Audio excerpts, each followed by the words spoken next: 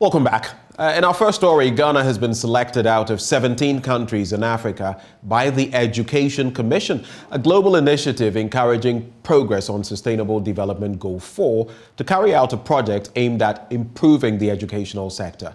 This was informed by the challenges that emerged during the COVID-19 pandemic. Policy dialogue engagements have therefore commenced to solicit ideas from stakeholders in the sector. My colleague Samuel has details in the following report. The Education Ministry is collaborating with the Institute for Educational Planning and Administration, IEPA, with support from the Education Commission on an inclusive, engaging and adaptive innovative pedagogy project.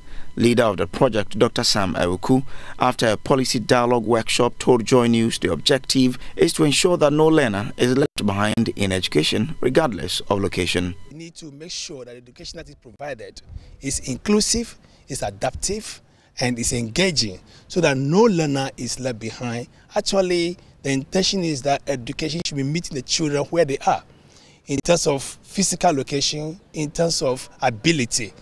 And as a result of that, the Education Commission, working with government, identify 17 countries, and from the 17 countries narrowed down to 7, and finally to 3 countries where Education Commission want to engage government to understand the extent to which these pedagogies are being implemented, and to understand the success stories and then understand the gaps that exist.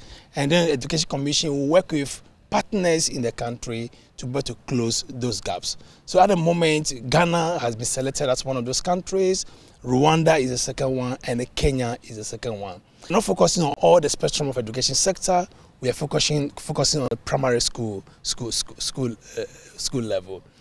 At the end of it, the researchers will go back into the field, collect additional data, and then they will come back, have a second policy dialogue, share the lessons they've gathered with wider stakeholders, which include politicians, members of parliament, assemblymen, parents, and then finally produce a country brief and then an action plan. The IEPA has been contracted by the Education Commission to conduct research on innovative pedagogies and create greater awareness in Ghana. Director General of the IEPA, Dr. Michael Boachi-Yadom, explained that the stakeholder policy dialogue is to understand the status quo and make the necessary interventions. We know that it's not every school child who is successful. We want every school child to be successful. Is it about the way we teach? Again, capacity strengthening happens all the time. We are not, we don't want to stay at the same place. We want to change, we want to get better, we want to enhance our skills. So one, this is to understand what the status quo is and also put in some interventions to make us better. And then one thing is clear, that innovative pedagogy works. Innovative pedagogy to a large extent leads to school improvement, it leads to better student outcomes, it makes students understand things better, and then it helps us to achieve equity in education. Meanwhile, a pedagogical assessment expert, Professor Eric Anane, highlighted the need to meet global educational standards. The world is rapidly moving or changing, and COVID-19 has given us indication as to the fact that we need to move fast in our school system, in our communities, to make sure that we catch up on how we educate our citizenry. So we need to change the ways that we do things as COVID-19 came in to show us that the way we teach, the way we engage our learners in their learning processes and the material we engage them in, we need to have a real look at them so that we can teach them competencies and skills that will help them to thrive in the ever-changing world. The policy dialogue with key stakeholders in the educational sector for self-assessment is one of the deliverables by IEPA that will lead to a nationwide rapid data gathering and analysis. Samuel Mbura's report for JoyNews. Let's shift our attention now to the Asin North controversy, as some legal practitioners are questioning the Supreme Court's verdict on the Asin North MP's case.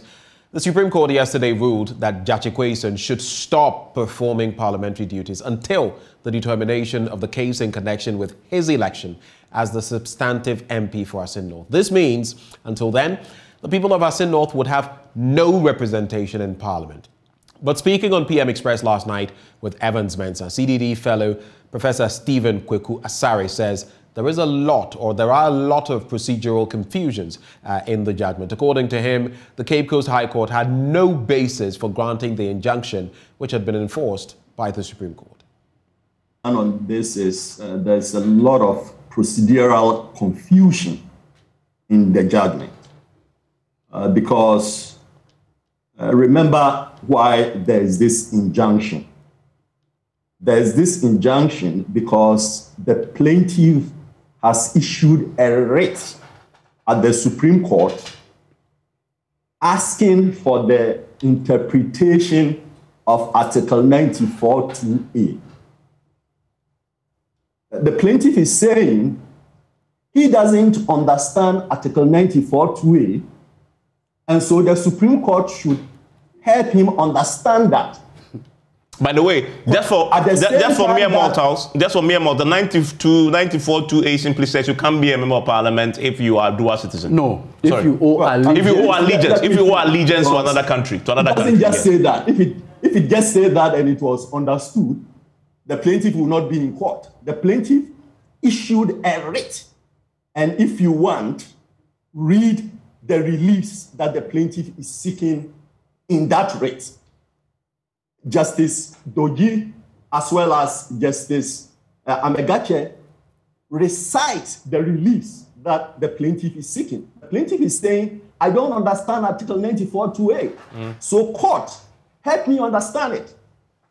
But there's a judge somewhere in Cape Coast who has interpreted Article 94(2)(a) and told the plaintiff, hey, plaintiff, I'm going to grant you all your reliefs. And the Supreme Court is sitting there saying, well, yes, we don't understand Article 94(2)(a), and we are going to interpret it.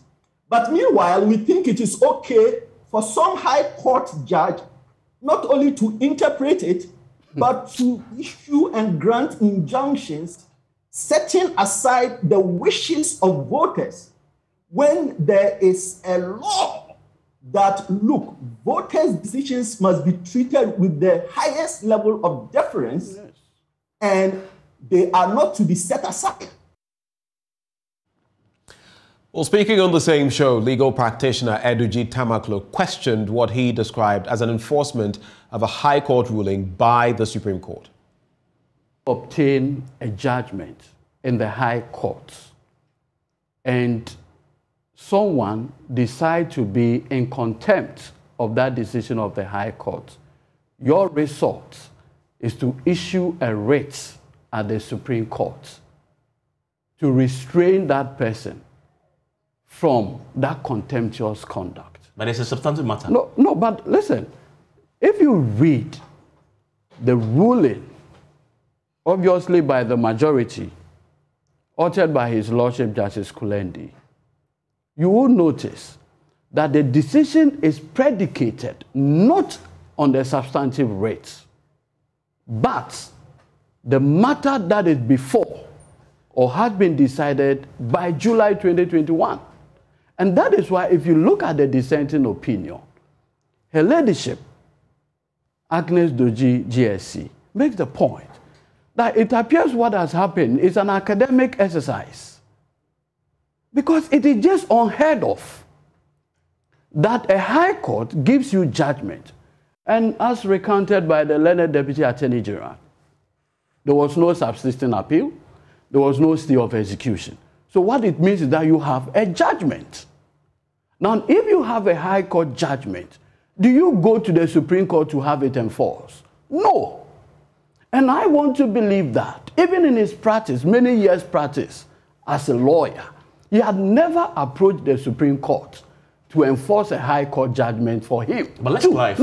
That's not why they went to the Supreme Court. They went to the Supreme Court for a substantive interpretation of Article 94. But I'm saying that. And it's in that cause that they said, okay, whilst you determine this injunct. No.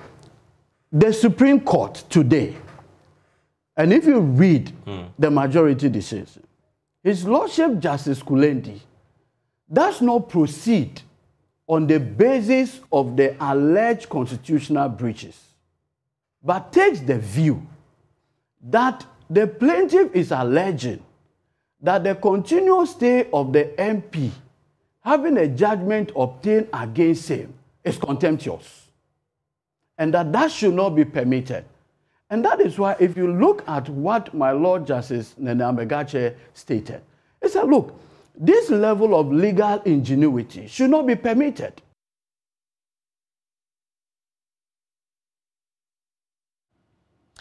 Well, speaking with me earlier on the AM show, lawyer Justice Abdullahi observed that the ruling injures the interest of the people of Asin North. He argued that in principle, Mr. Jachikwason had been elected by the people to represent them in Parliament and should not be denied that opportunity unless or until such time the court has determined the outcome of the election petition before it.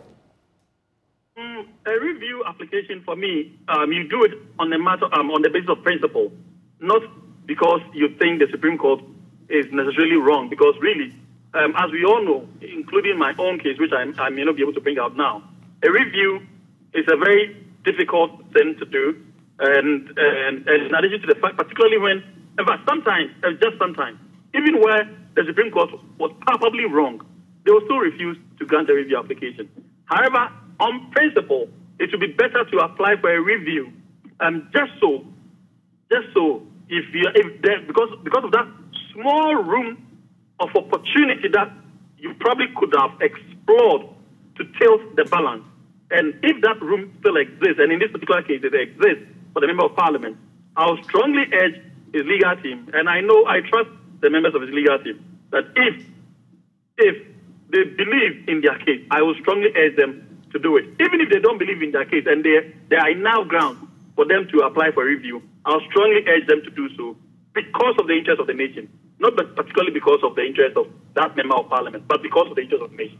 On the substantive issue, could we see a divergence in terms of opinion, in terms of the constitutionality of holding his office on the back of how things have gone? Very briefly, so I come back into the studio to Roxanne. Well, that I may not be competent to advise because really he has a lot of senior lawyers, and in the likes of Roxanne is himself there, among others. I think they are better placed to expect what they are up against, and they know what to do better. But right. Also when they have the full facts of the case before them, so they know better what to do and how not to do what they want to do. And also, of course, they understand the political implications of everything they do. But I would always urge that we should look at the interest of the nation in making some of these decisions and not to leave any stone unturned in the pursuit of justice. All right.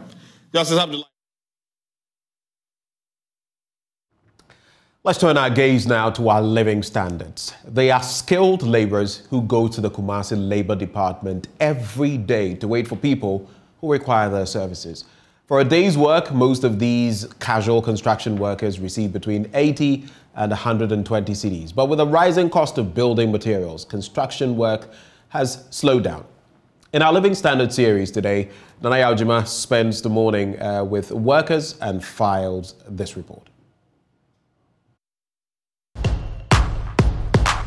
Jumano and Koyi. Hey, my no, but now I'm corner. Also, Unyakufia, when you.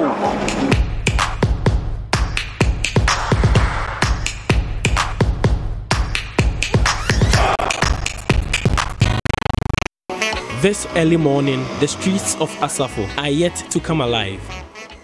Offices and shops in the area remain closed, but the frontage of the Kumasi Labour Office is full of casual construction workers who come here daily, awaiting patronage of their services. Labour Office, no. Obi batiment na 1 week kura unkwaduma. Obi wa ubatina sa. Sometimes we can spend a week here without getting a job. If you are lucky, you can get to work for the whole week. 1 week. Wow, Mati, Jumano, and Koyi. Alhaji is a popular steel bender. He is also skilled in painting and provides any of the services as demanded. Alhaji left a construction company over a decade ago to hawk his services on the streets. In the past weeks, he managed to access services for 2 days in a week. This earned him 200 cedis to cater for himself, 2 wives and 6 children.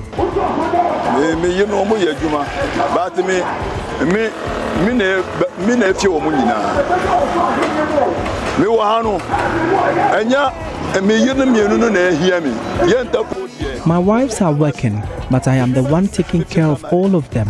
I have a family in the north who call whenever there is an emergency, and I have to respond.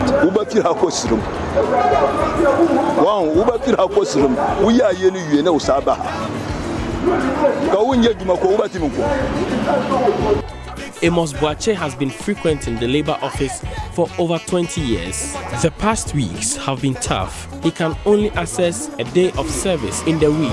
Meanwhile, his transportation fare to the labor office has increased from 6 to 10 cedis daily. He has had to be strategic in his spending on food to save some money to take care of the home.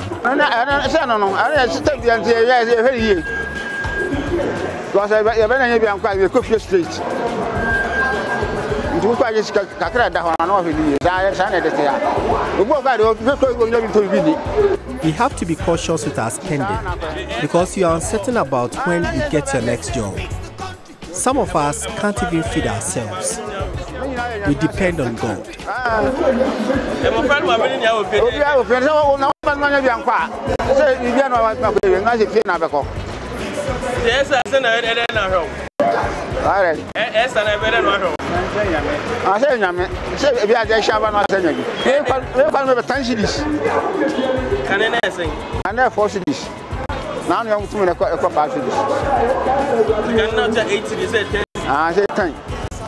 John Mensah has been engaged once for his carpentry services in the week.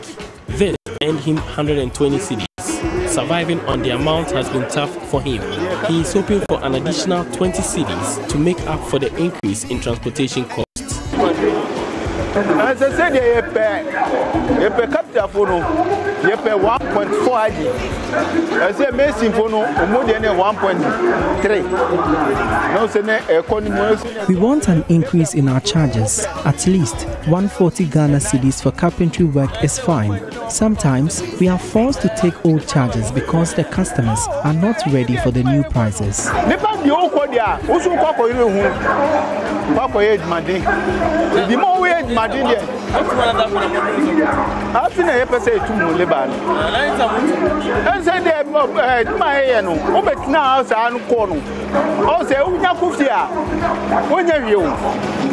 The men prefer hawking their services on the streets to employment in construction firms, but the streets are increasingly turning expensive. With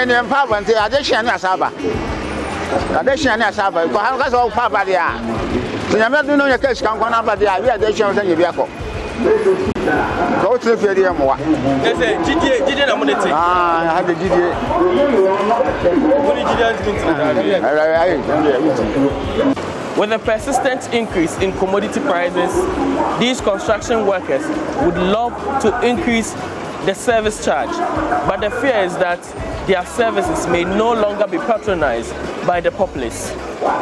For JoyNews, Nana Ojima, Kumasi. And that was our Living Standard series for today. Now, though Ghana is among the 4 countries in Africa with the most stringent fire preventive measures, unfortunately, 80% of facilities don't have a fire detection system. This is largely because they rely on the internet to report. But what if there's a fire detection device that can detect fire and report the facility owner without the internet?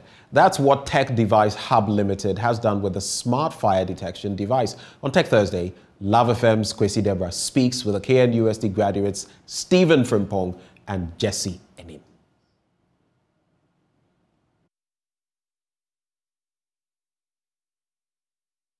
Under the top 4 African countries with the most stringent fire preventive measures, even though 80% of buildings in Ghana here don't have fire detection systems. This means it is worse in other African countries, and there needs to be a way out. Why are people not using fire detection systems in Africa? Because the available ones are imported, and they don't have certain features that suit our system. What are these features? We talk about a system that reports with internet in a continent where there is poor internet infrastructure. What else? A system that needs people's presence. This is not so in Africa here.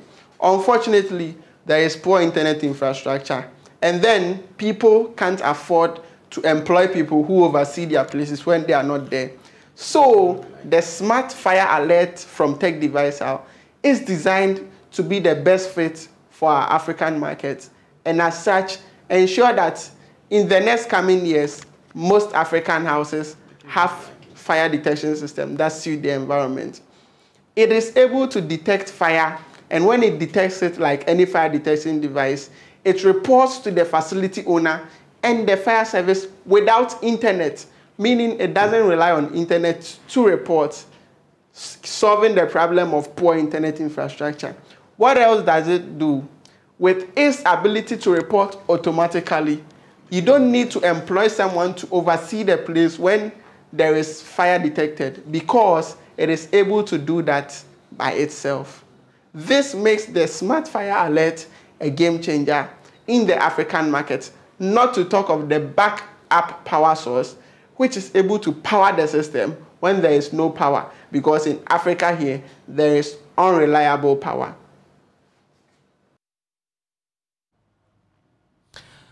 Interesting one there. Now, the medical director of the Efiankwanta Regional Hospital, Joseph Kojo Tambil, says the hospital has lodged a complaint at the Takoradi District Police Station over allegations of a missing or stolen baby leveled against staff of the hospital. The family of a 14-year-old JHS student who allegedly delivered prematurely at the facility says the hospital has failed to give them access to the body of the baby, who was declared dead barely 24 hours after delivery.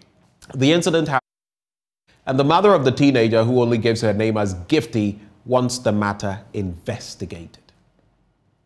We went to the sawmill, but upon arrival, we were told she was in labor. And since they didn't have an incubator, we moved to Efiankwanta Hospital, accompanied by a nurse. My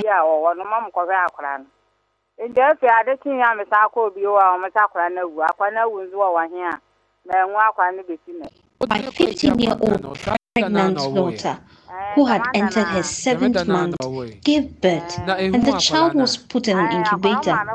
After visiting the baby twice, I left the hospital, only to return the next morning and to be told that the child had died. When I demanded to see the corpse, I was told I had to wait for a morgue assistant who never showed up. Na wanya 6 months me ya wula 7. 6 months to 7. Ni ya wula. Ntin ade no okan wo fi ana oye ne da obande na edu hospital ho no. Wo school na the madam friend me say me ba ni murumure ne hu wo school wandi no me mama dan sam. Di me kwae na me ne ko ayi so me ho no. Ya kwa no me say ya wo no mo zo mo ni machine ni bi e wo ngubeta ni bi wo ho mo de ni be shem bi. Mama me ko fa ka ba na ya kwa ya Fiangwanda mama me nurse ni ba ko tan ya kwa Fiangwanda me ba so na oba we din fian oh 15 oh 15 acha oh be ma na oba e na mama me ko ya ne card nyina mbode ba mama me ko ya ne card kura nyina oba card na mo je o sen card na me wa fi I'm just a one BBB now. My 2 receipt not watching. What receipt not to watching? Now that was card na nkasa so ekita o. Card in there o one bla ba ko bi o. Okay, then now o ma throw card na so. Only the omo ya no crystal baby ta na mo ya no. Oba na the crystal bell. O the crystal and the ba na ta na mo ya edin. Okay. Ya ko march the first march na o wo ya no. And ya ba That's about a Friday. Time I'm more, time I'm morning now, money who baby no until say more free. Sir, me call on. Madame Addition. The addition I'm quite some could be say, I can't now promote to say. And the Maquana, nice to leave back could be say, or done I am so much a mutu. I did not watch anyone in the drone or say, or Bano either, or were wounded. When your man is on a faculty, now doctor saw the baby at the action. None besides an Aquana one. I know I say, watch a man about a fan of Condi, Obama, Naba, no aquature, and I'm seeing. If my China, maybe me quite a baby. In the third and so on, no, or more, no more, and I'm catching me. Nice me the oil and the asking. What I could have walked around a mean walk around. No, Mr. Quano, I acquire any body, I wasn't bearing who ye. The mamma baby, and nursing in one or man who walk around between it. But now, Banner, they're not the hospital. I'm meaning none by. Wouldn't none by. Curious, but the regional hospital has denied the allegations. Here's an interview with the medical director of the Efiankwanta Regional Hospital, Joseph Kojo Tambil. He spoke to my colleague, Ernest Menu, last night. She came on the 1st to deliver. I only got aware of this issue on the 12th of March at around 10 p.m. when she had gone to a radio station to make damning allegations against staff. Did the baby die at the facility? Absolutely, yes. Was the baby buried thereafter? Yes. And you see, when the baby passed, and the baby passed a little over 3 hours after it was expelled. Okay? And this was a baby that weighed 0.5 kilograms. And the estimated gestational age was 24 weeks by the specialist pediatrician. Okay? So this baby's chance of survival was right at the beginning was less than 50%. Okay? Now, this woman leaves the hospital and for 3 days she wasn't found. She was asked to go and do the records for the baby. Mind you, there were 2 people here. Her daughter, who is the mother of this fetus we're talking about. The teenager. Yeah. Yes, and the fetus itself. So she was asked to go and make records for the fetus. Well, she never did. She never went back to the NICU. Well, she disputes this. She says that she actually saw the baby being put in an incubator. She went home and came back the next day, only to be told that the baby had died. And upon request, because she wanted to see the body of the baby, she was told she had to pay some money for those in charge of the mortuary to lead her there. Is that indeed the case? Is that what happened? Like I told you, all these things, like I told you, the story keeps changing. And I'm wondering what the motive is. I'm wondering what she wants. Because when they came to my office, okay, sit down and negotiate with hospital. And I was asking them, what are we negotiating about? When you say they wanted to negotiate, what were their demands? But they're asking us to compensate the little girl for the loss of her child. Well, I put that question to her, and she denied that. But very quickly, Doc, where was the baby buried? Within the premises of the hospital. And the person who did it is alive and well. And so at any point, if push comes to shove, the body can be exhumed, DNA analysis can be done. You see, but is it standard practice to go ahead to bury anybody at all without the consent of the family? Well, that is an issue to be interrogated later. But you are the professional. I mean, you are superintendent of the hospital. Does it ever happen as part of your operations? Is it standard that at any point in time you have the right to go ahead to bury anybody because of whatever circumstance? No, we have a standard procedure with regards to adults. I think there's a little bit of a lacuna when it comes to preterm fetuses at that age, because they're so tiny, and it's difficult to keep them in a warm fridge. But even if the procedure isn't clear with babies, isn't it Isn't it just courteous, because it's a human life you're talking about here, that the family is indeed informed, they know where the baby is buried, and then there's a proper closure. Absolutely, you are absolutely right, and I won't hold brief for any staff who may have breached any standard procedures. I won't do that. But you see, this matter could have been laid to rest right from the beginning. But I'm interested in knowing who ordered for the baby to be buried. Did the nurses take... Like I said, the police is handling this matter, and we will get to know who did what. Okay? But suffice it to say that no baby was missing. No baby was lost. Where the baby is, in that it is. And just finally, since you reported this to the police, has there been any invitation or interrogation of your staff that you're aware of? Oh, yes. Yes. How many?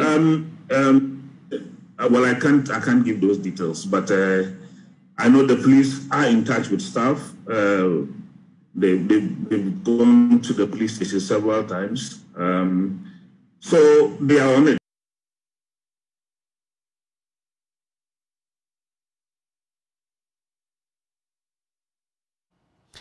Well, several attempts to get the police on the matter have failed.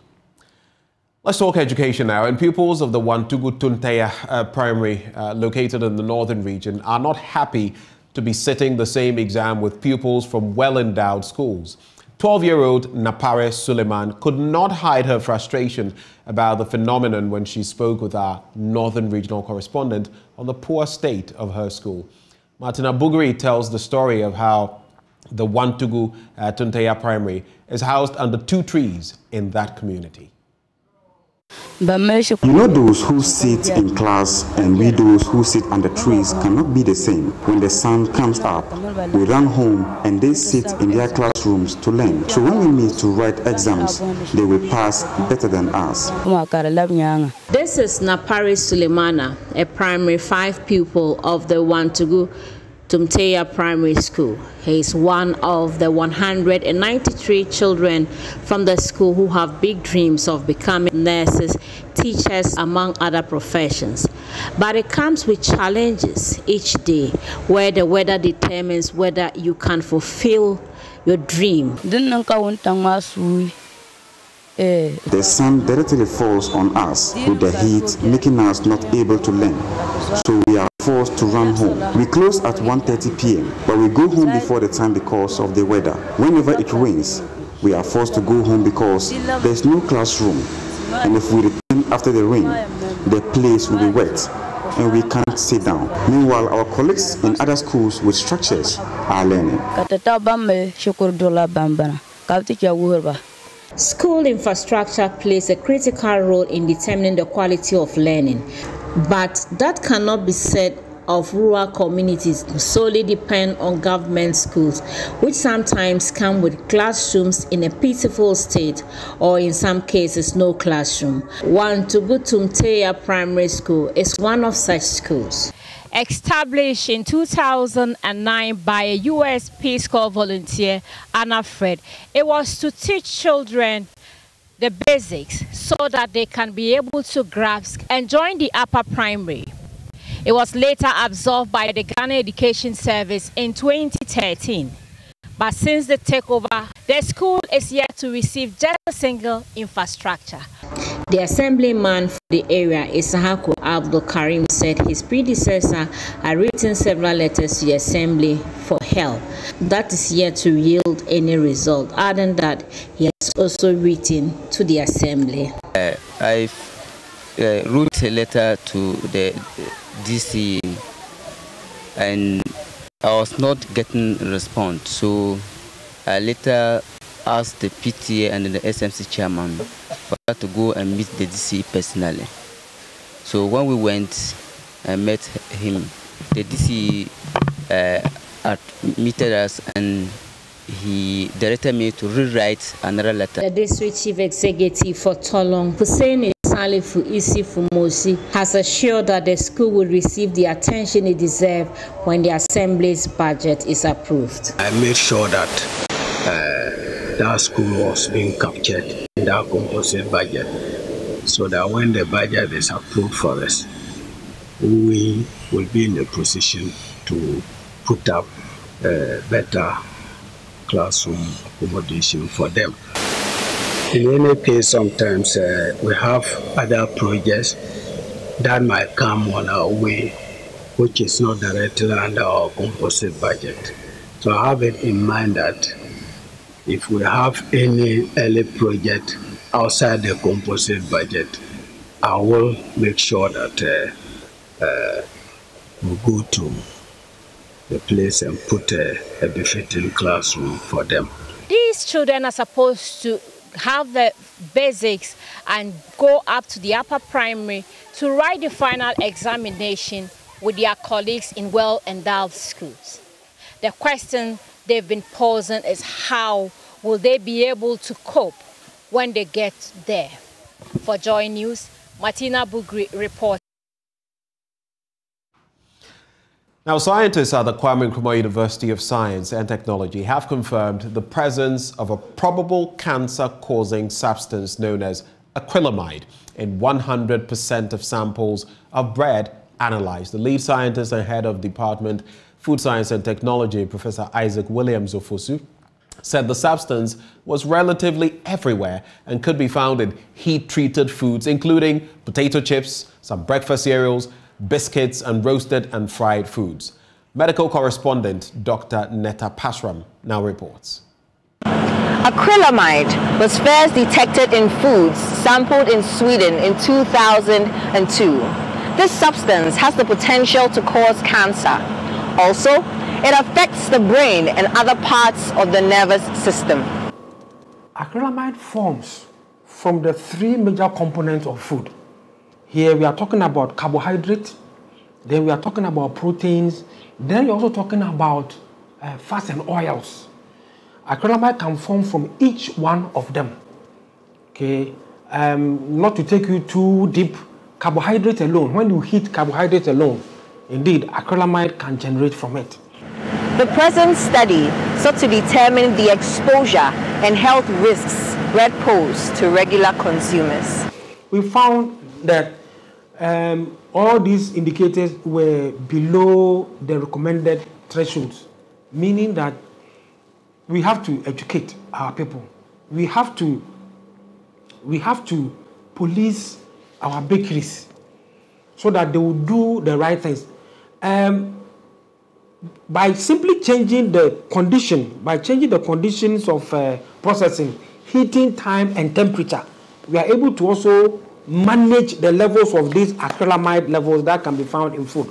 The truth of the matter is that as far as cancer risk is concerned, there is zero tolerance. But for practicality, risks such that the values are very low in the region of greater or less than 1 in 1 million. If we say we have 1 in say 10 million, hallelujah, it will be very nice for us. So all we need to do is to manipulate time and temperature to bring the levels of acrylamide formation that can be formed as low as possible.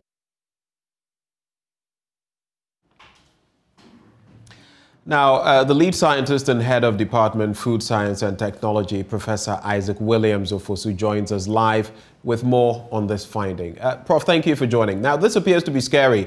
Does that mean we should stop eating bread altogether? Not at all. I've explained the issue about risk several times, and there are other confounding factors that would have to be in place, and then you can begin to show mild to severe signs of these adverse effects. The risk is just like traveling from here to Accra, for instance. There are risks along the line, isn't it? But then we do go there and come back by the grace of God every day. It doesn't mean that once you get into a car, then it means you are going to suffer any adverse effect. So there are other confounding factors, things that are uncertain factors that hasn't or that are not clear to be impacting adversely together with the presence of this acrylamide, so that the final response is shown. It doesn't mean that at all. We will continue to eat. Once we are also doing very well by eating balanced diet and so on and so forth, I think up to a certain level, our bodies have the capability to handle these adverse effects as well. What should we be looking out for in terms of signs or symptoms to point to any acrylamide, poisoning or any contamination? Right. Neurologically, you have these neurological signs, all the things that's connected with numbness and so on and so forth. And as for the signs of cancer, it's all over, and that's it. But then the neurological aspect, numbness is one, and they're very typical. How do we then deal with this threat, maybe even an existential threat, because we all consume bread? Yes. My advice is that in some other places, it is nearing the process is nearing up for legal backing to control the presence of these adverse substances in food. But here in Ghana, we haven't reached there yet. Right. What I would suggest is that there are ways of controlling these. We have found out that cereal, the brand has high levels of these precursors, if you like. One precursor is amino acid asparagine. And there are also enzymes that are in place to break down these amino acids so that they don't initiate the reaction that eventually lead to acrylamide in food. My final bit to you, Prof. So in the interim, legally speaking, or in terms of food safety authorities, what would you proffer that we start doing? In the interim, you say we've not advanced like other countries have, but what can we do now, in the here and now? Well, at the moment, we keep things low. Too much of everything is bad, as they say. So we will continue to eat, but we are also bringing this to the fore so that we know that these things are around, and then you have to be very cautious in the way we patronize and consume this food, because the threat is lurking out there, isn't it? Prof, thank you so much for engaging us and sharing these nuggets with us. Thank you so much for your time. And that was a bit by way of information there. We take a break now and return with business.